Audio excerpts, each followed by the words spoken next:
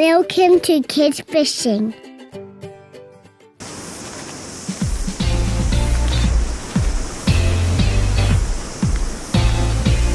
Hi there and welcome to this episode of Kids Fishing, and today we're going to be doing a little bit of rock fishing.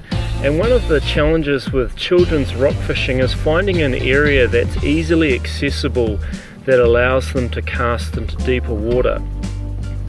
And that's especially so when you're dealing with smaller children that have got short fishing rods. Because of where we're fishing today, I'm not really certain what we're going to end up catching, but we are using some Berley and we're going to use some Sabiki lures, so it's likely that we'll catch at least some small fish to be able to show you. I think one of the challenges is going to be whether my daughter can actually fish by herself without me casting and retrieving the line. Because of the nature of rock fishing, there's always a challenge to clear those snags, which allows your child to actually fish without you being actively in there helping them all the time.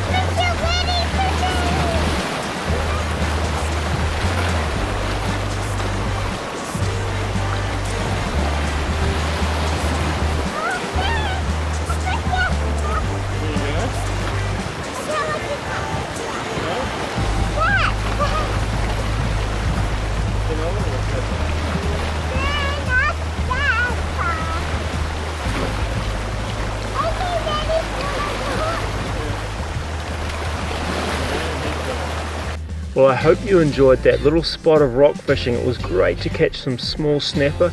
I didn't really think we would catch anything big, but at least we caught something to show you and it kept my daughter entertained.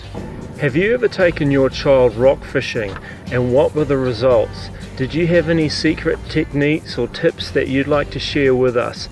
Leave your comments below. And if this is your first time to Kids Fishing, I invite you to subscribe for more tips and tricks and to follow our Kids Fishing adventures.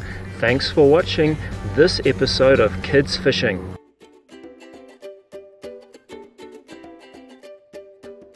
Kids Fishing.